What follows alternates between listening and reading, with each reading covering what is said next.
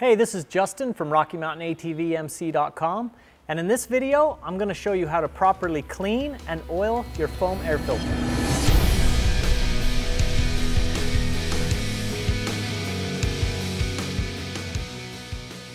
Cleaning and oiling your air filter in your motorcycle, ATV, or UTV is the single most important thing you can do in regards to maintenance. If it's not done properly, you're going to get dust, sand, dirt into your engine, and it's just going to destroy your engine components. So in this video, I'm going to show you how to properly do it on a foam air filter. So first off, I'm going to pull the seat so I have access to the air filter.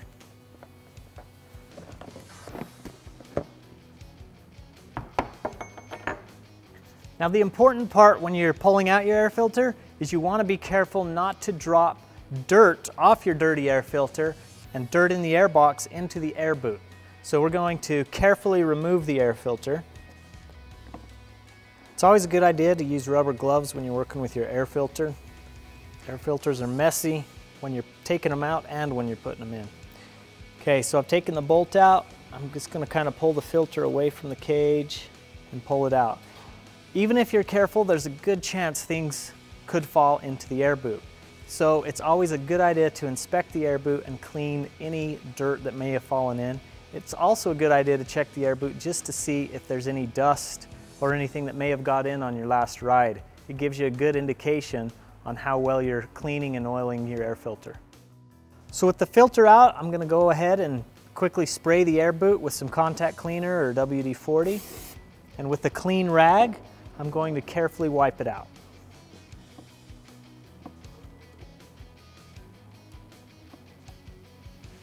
Keep in mind there are several different brands and types of foam filter oil, so it's important that you always read the instructions on the back. For the most part, they're all the same. These are all going to be petroleum based, and that's what we're going to be cleaning and oiling in this video. But there are a few biodegradable foam filter oils that require different cleaning procedures and different cleaners to actually clean those filters. So pay attention to that and always read the instructions on the container. There are a lot of different types of solvents used to clean air filters.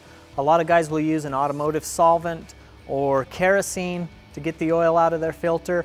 The best cleaners are the cleaners from the air filter oil manufacturers. They do a really good job at cleaning. They're safe.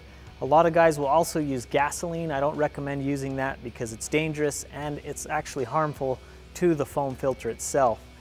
The best method, whatever cleaner you use, in my opinion, is to totally submerge the filter in the cleaner so you can really rinse the dirt and oil out.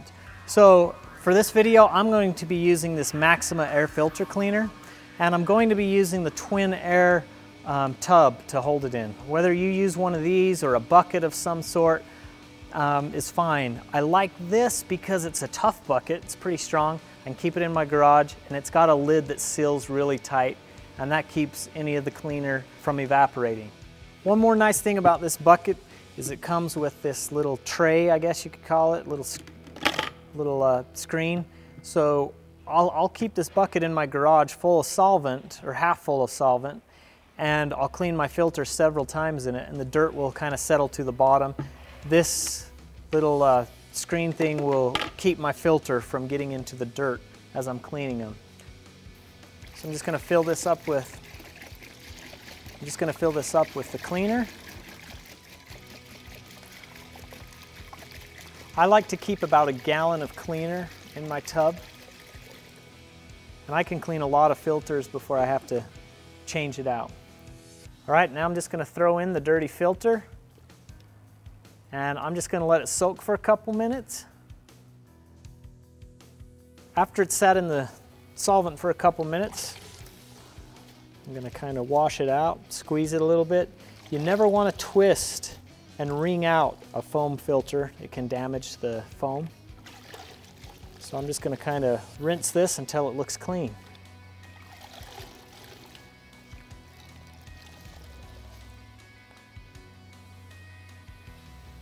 After cleaning it in the filter cleaner, you need to rinse it out. If you use a kerosene or an automotive solvent, you're going to want to wash it with dish soap first, because you want to get the solvent, the kerosene, out of the filter so it doesn't break down the oil when you go to re-oil it. So I'm just going to throw a little dish soap on this and wash it in my warm water.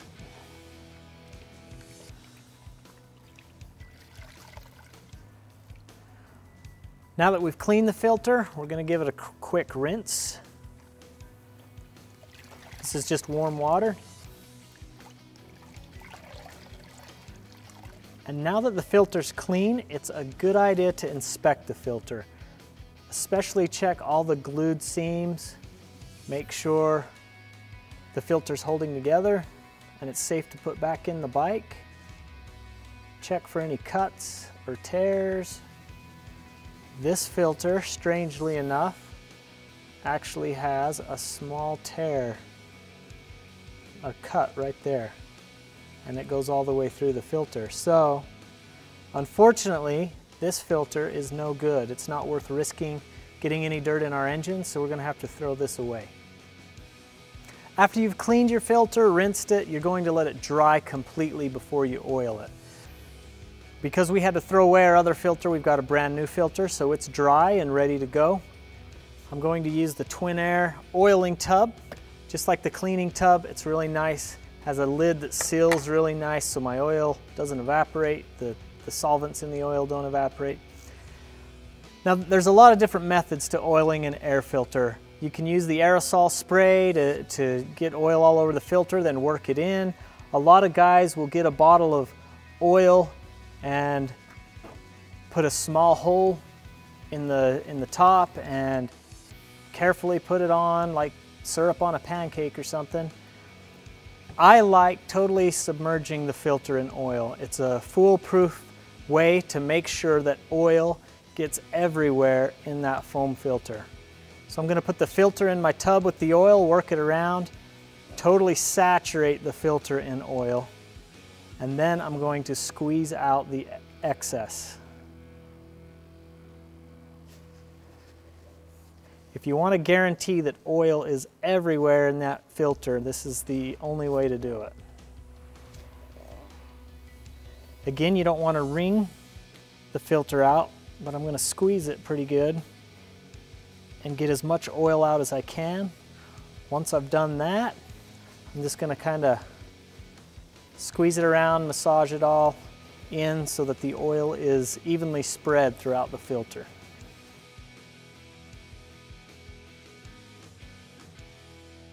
Before you put the filter back on the cage, make sure it's clean. So I'm just going to spray a little contact cleaner on this one and get off a couple dirty spots that I see. Okay, now I'm going to install the cage back in the filter, lining it up with the alignment tab right there, and the hole in the top. Most modern bikes, the seal of this air filter is going to seal up just fine, but as an extra precaution, we're going to put a little bit of grease around the rim. This is just normal bearing grease, all-purpose grease here. And this just kind of gives you a little more assurance and security that this filter is actually going to seal nice up against the surface of the air boot. Carefully hold the filter on the cage and put it into the air box, and I like to watch to make sure everything lines up right, that the filter is sealing against the plate properly. And then I'll tighten the wing nut.